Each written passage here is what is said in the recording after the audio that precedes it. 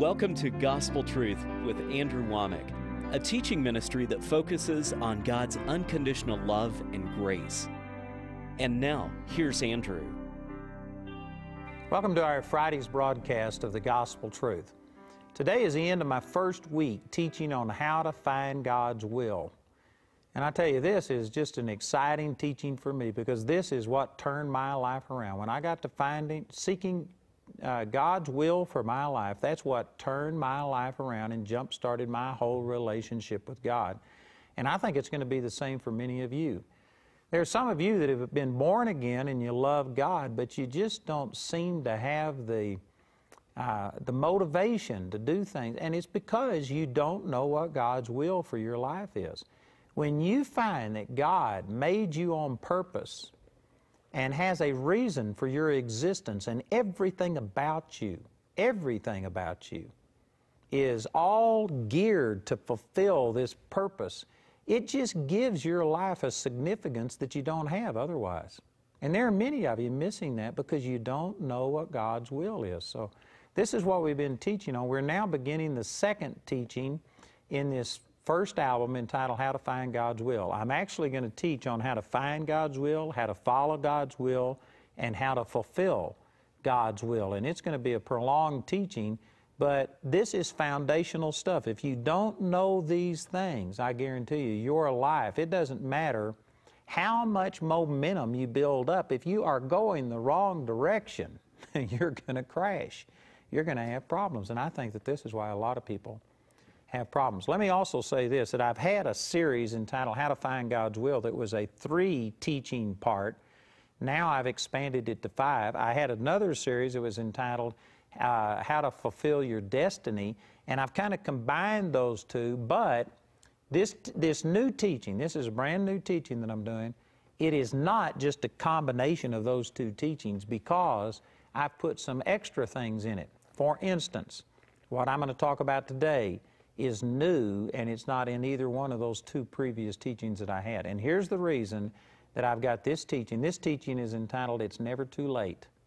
And the reason I put this in is because when I started teaching this at our Orlando Gospel Truth Seminar back in the first part of 2010, February I believe it was, when I taught that, I really ministered strong about how that God created you with a purpose, and that purpose was preordained before you were even conceived, before you were ever birthed. God had already written out all of these details of your life. And when I made this point, this is so counterculture to the way most people think today, even Christian culture, that it just startled people. And I asked people to stand, and I bet you at least 80, probably 90% of all of the people that were at this Gospel Truth Seminar stood for prayer. And then I had people come to me and they're saying, man, I now realize that God had a preordained plan for my life, and yet I've messed it up. I've screwed it up so bad. How do I get from where I am back to where I'm supposed to go? And even though I believe that this is necessary for you to realize that God has a plan for your life and it's not up to you to pick and choose, I believe it's essential that you come to that place. At the same time, this causes sometimes a sense of frustration or hopelessness, like I've messed it up. I ruined my God-given purpose, and what do I do? And so what I want to do, and this is the reason I put this in there, is because I had so many people come to me who were distraught by this that I needed to come up with some encouragement, and I just want to take some scriptures and show you it's never too late. Give you the example of some people who really messed up what God wanted them to do and how God was able to turn it around. You know, I use this example, and I think this is really good. Some of you have those GPS devices where it tells you turn by turn what to do. And if you make a wrong turn, I've got 2 or 3 of these GPS devices, and one of them, every time you make a wrong turn, you have this voice come on that says recalculating, and it says it in a very condemning way. And like, you idiot, you made the wrong turn. I'm going to have to recalculate. But my point is that even if you make a wrong turn, did you know that the GPS device doesn't just say, well, you turned wrong, you'll never get there now. What it does, it recalculates. And regardless of whether you turned right when you were supposed to turn left or whatever you did, that GPS device will sit there and recalculate a new route and get you back on track and eventually get you to the right place. You may go roundabout and not get there the shortest way, the best way. You might go a way that it causes you hardship and stuff, but it can still get you back on track. And here's my point. If a man-made device, a GPS device, can recalculate and get you back on track, I believe God can at least do as well. Amen. I guarantee you, regardless of how far off track, regardless of whether you have even been moving or not, God can calculate a position where you are back to where He wants you to go, and it's never too late. God can get you moving in the right direction. And I'm going to give you some examples. I'm going to talk about David and Saul, and this is going to be a statement that will shock some of you. But don't throw this out just because it's different than what you've heard. Let me prove this to you from the Word of God. That David was never God's first choice. It wasn't God's perfect will. David was a response to the failure of Saul. And so David is like plan B or plan C. And yet, if you know anything about the Bible, David was one of the mightiest characters in the Old Testament. God used him to really establish and get the nation of Israel going. And he was a powerful king. And here we are, thousands of years later, still talking about him. There's scriptures that talk about the sure mercies of David, that Jesus was the son of David. And just David was, I mean, essential. He's one of the major characters in the Bible. And yet, he never was God's first choice. This wasn't God's perfect will. Now, I know that that just shocked some of you, but let me show you some scripture that says that. Here in 1 Samuel chapter 13, I won't take time to read all of the previous verses, but this is talking about Saul, the very first king that ruled over the nation of Israel. And when he was in his second year of his reign, he was going to go out and fight with this group of people. I think it was the Philistines. And Samuel, the prophet, told him to wait 7 days, and then Samuel would come and offer this sacrifice, and after the offering of the sacrifice, they would engage the battle. So they were going to plead for God's blessing on them before they went out to battle, and Samuel was late in coming, and so Saul took it upon himself to get out of the ministry of a king and get into the ministry of a priest, which was a major, major no in God's sight. In Leviticus chapter 10, there was even two priests, the sons of Aaron, Nadab and Abihu.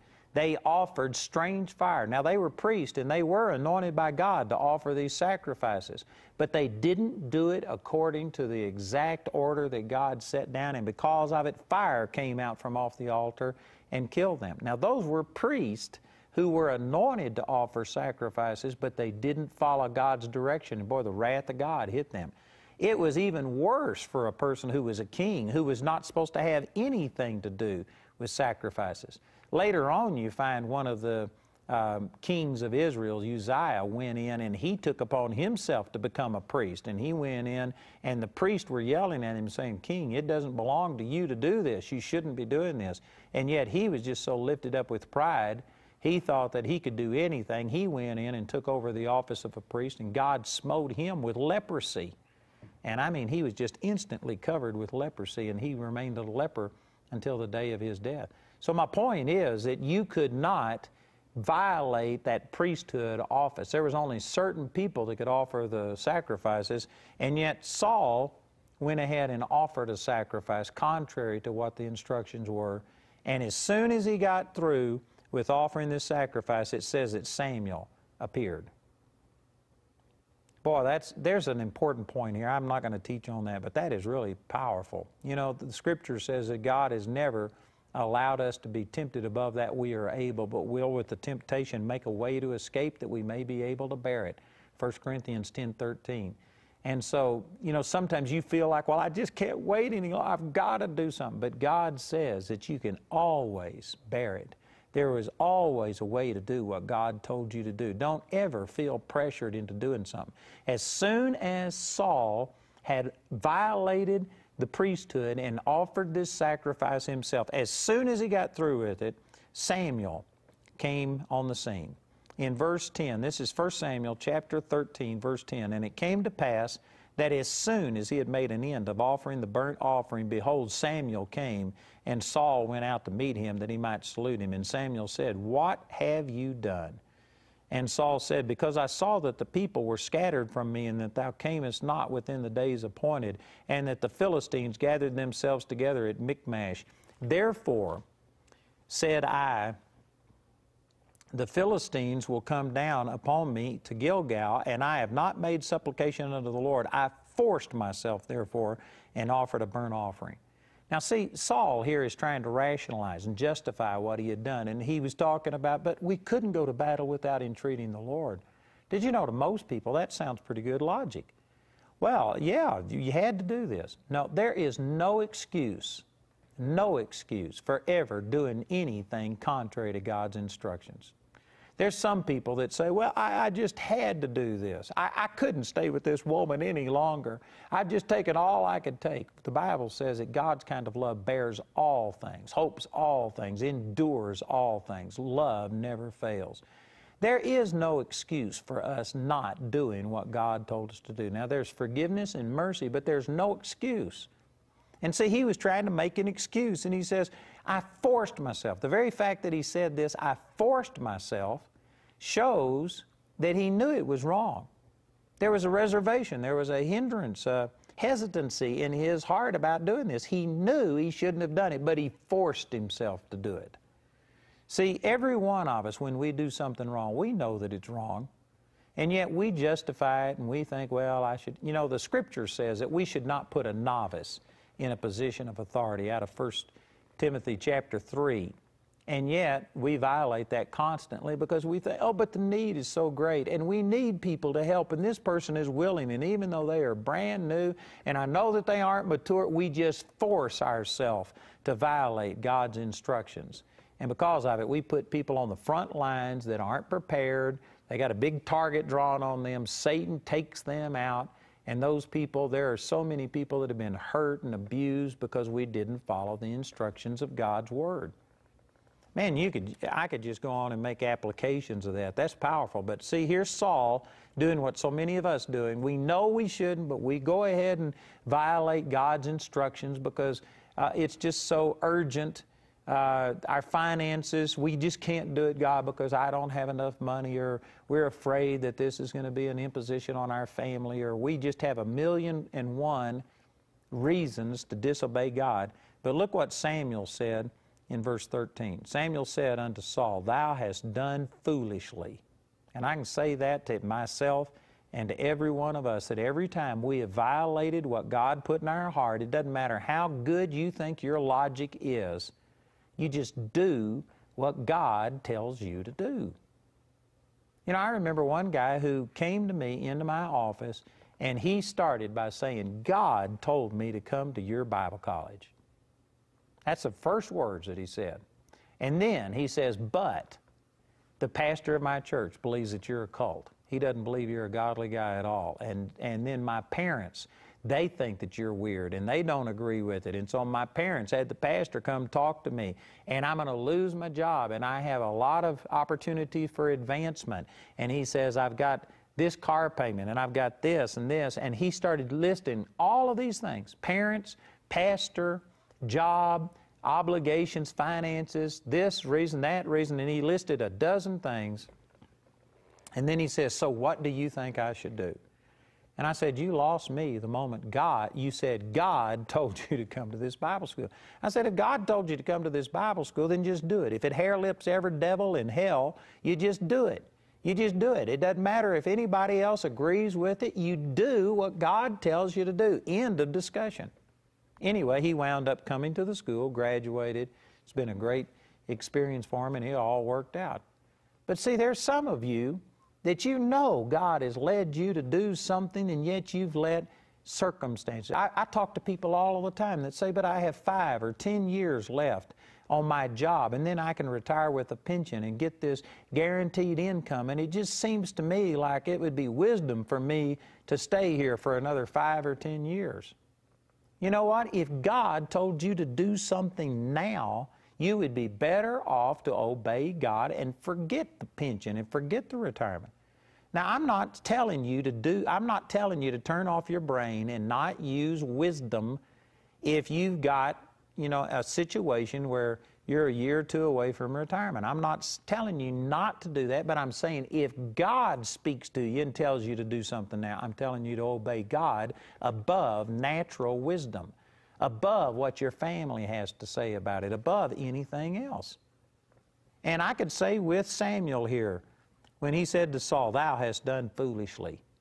It doesn't matter what the logic is. It doesn't matter what's happening in the stock market or in the job market, or if the cost of living is higher here in Colorado Springs than it is where you live. If God tells you to come here, if God tells you to do something else, you just do it. We've had people before say things like, "But I've got 2 dogs and I can't come." And you know what? We allow dogs in Colorado. It's not a problem. I don't know why people, that bothers them. And I had one guy that says, "But I'm homeless. I'm living on the street. How could I come to Bible college?" And I said, "You know what? We got streets in Colorado Springs. And you could be homeless in Colorado Springs the same as you could be homeless wherever you're coming from. Plus, if you would obey God and do what He tells you to and get into that place called there where God called you to be, you would find that there would be a blessing on you and you wouldn't be homeless. God would provide for you." It's amazing the way that people come up with excuses. See, Saul had made all of these excuses, and yet Samuel said, "You have done foolishly. For thou hast not kept the commandment of the Lord thy God, which He commanded thee. For now would the Lord have established thy kingdom upon Israel forever." Now, this is a small thing, and most people skip this. But I want to just point out some things here and show you how dramatic this statement is.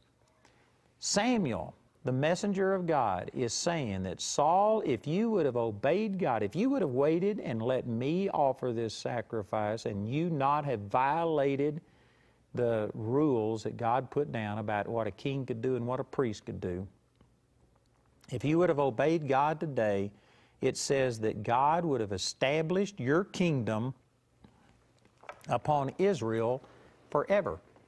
You know what this means? This means that we would have never heard of David if Saul would have obeyed God. David was from the tribe of Judah. Saul was from the tribe of Benjamin. And the kingship or the rulership over Israel would have been in the tribe of Judah or Benjamin. And we wouldn't have ever heard of David. You know, this is a little hard for us to grasp hold of because David is such a central figure in the Bible. And so most of us can't even conceive this. But this verse is saying that if Saul would have been obedient to God, that God would have established His kingdom over Israel forever. Not just for the next 100 years or whatever, but forever. Instead of talking about the sure mercies of David, we'd have been talking about the sure mercies of Saul. Saul wasn't just a fill-in until God could raise up the right person. Saul was God's first choice.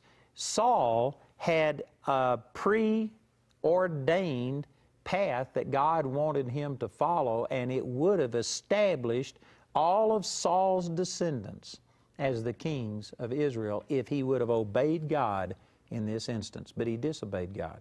Now, this teaches us a number of things. It shows that God's will doesn't automatically come to pass.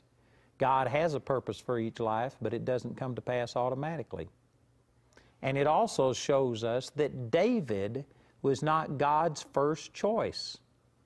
David actually was an afterthought. As a matter of fact, in the very next verse, it says in verse 14, "Now thy kingdom shall not continue. The Lord hath," talking about hath means it's already been done, it's already in process, "hath sought him a man after his own heart, and the Lord hath commanded him to be captain over his people, because thou hast not kept that which the Lord commanded thee." If you go back to the first verse of this 13th chapter of 1 Samuel, it says Saul reigned 1 year, and when he had reigned 2 years over Israel, all of these things happened. So this happened in the 2nd year of his reign. We find out in other scriptures that Saul reigned over Israel for 40 years. So he reigned 38 years more after this happened. When David finally took the kingdom, you can find this over in 2 Samuel chapter 2, David was 30 years old when Saul died and David took over the kingdom. So if you subtract the 30 years old that David was when he became the king from the 38 years that Saul lived beyond this and ruled, you find out that when God says, I have sought another man and I have already commanded him to rule and to do these things, you'll find out that this is 8 years before David was even born. So 8 years before David was born, God had a plan for his life. God sought out and prepared him a person, not just somebody who was already living and already had these talents and God thought, I can use that. No, God chose someone and spoke to them and commanded and ordained a purpose for their life 8 years before they were born. Boy, that's major. I don't know if you understand this. But again, it just reinforces some of the points I've already made. You aren't a mistake.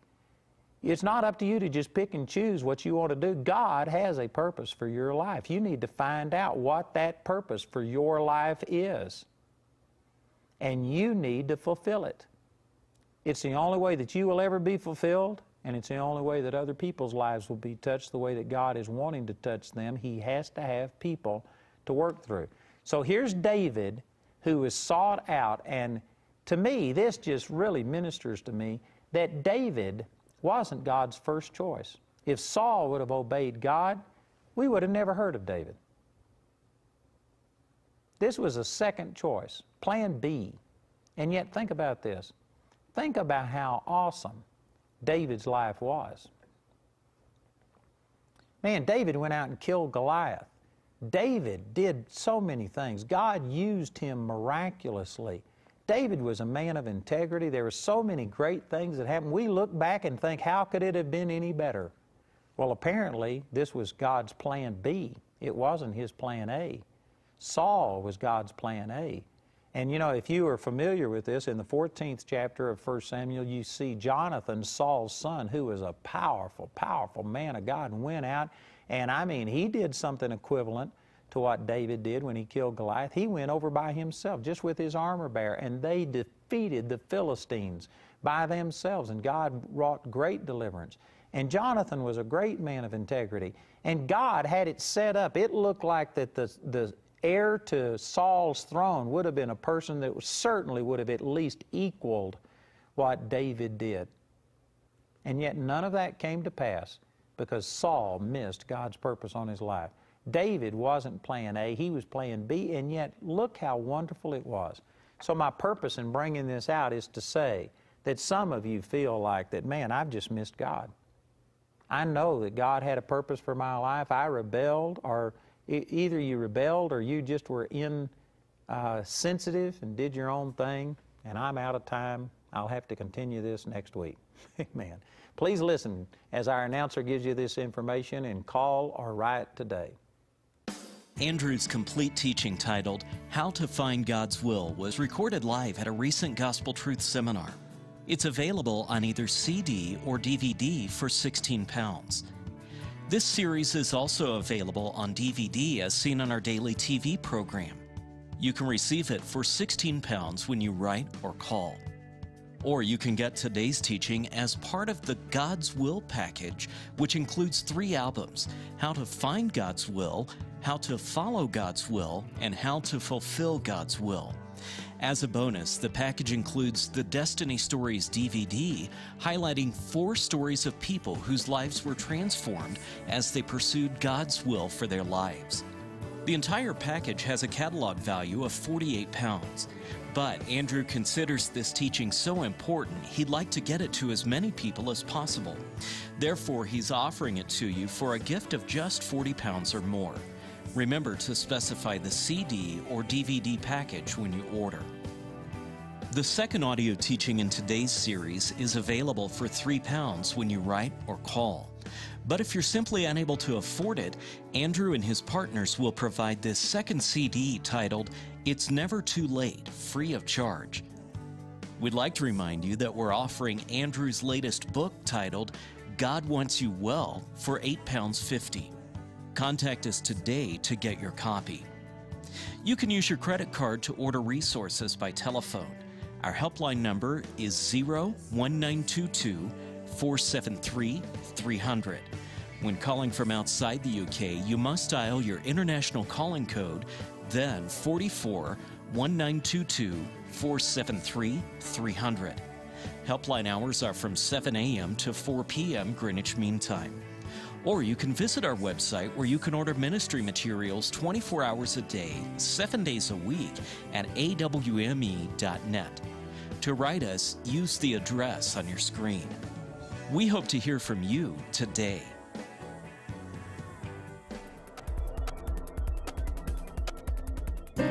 There's much more than just classroom activity at Charis Bible College. Students participate in hands-on ministry, like the 36 students who recently went on a mission trip to Mexico.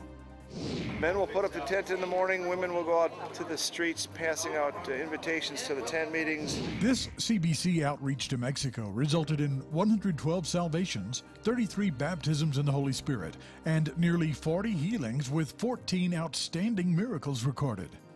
17 children got born again that day, the day that I taught and offered salvation, and those same 17 received the baptism of the Holy Spirit as well. The students of Charis Bible College are ambassadors for Andrew Wommack Ministries in Mexico and wherever they minister around the world. Invest yourself in Andrew Wommack Ministries today.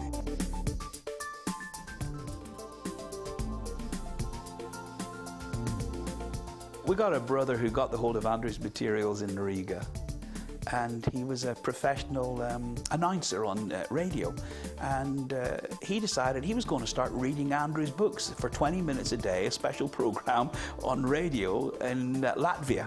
So in Latvian, he sits down every day, and he's now on the third of Andrew's books, and he just reads it 20 minutes a day, and people are contacting him, and he's now given up 2 days of his job a week to sit down and translate materials, because he sees it as a means of helping to change his nation. And that's what it's about. You know, there is darkness out there, but praise God, the darkness has not overcome the light. And the light of this word that Andrew is bringing is going from nation to nation.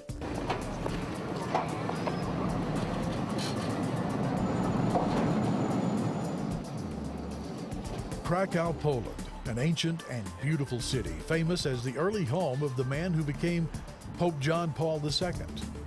He presided at the Vatican for 27 years as one of the most faithful and godly Catholic leaders of all time. And of course, Andrew had the opportunity to minister to the Polish people in a very unlikely setting. This is in a bar. There's about 5 or 6 churches that have come together. They're expecting anywhere around 400 people to come together. It'll be my first time to minister here, and we had one church that rented a bus and brought 50 people.